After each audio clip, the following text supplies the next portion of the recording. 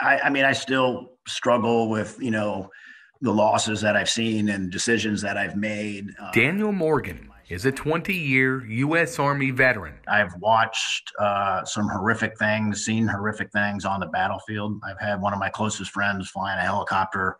I didn't know he was in the helicopter at the time. I knew he was in the air. There were only two of them, and I watched it get shot down. And I knew whoever was in that helicopter at the time that they were obviously gone.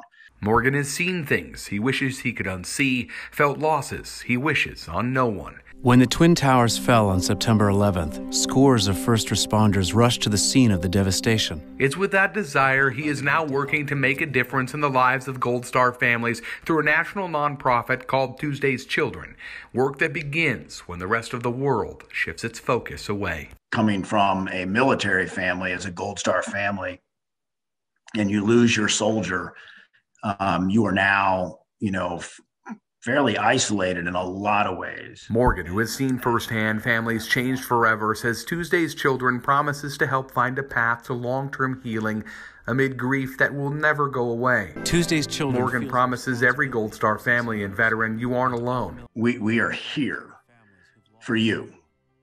You have an ear, you have empathy to give you those things that you need to bring your children and your family to a better future, to be able to provide for themselves and for each other. There have been more than 20. In Temple, Barry Roy, 6 News. Leaving many thousands of widows, and some 60% of children who lost an active duty military parent are under the age of 20.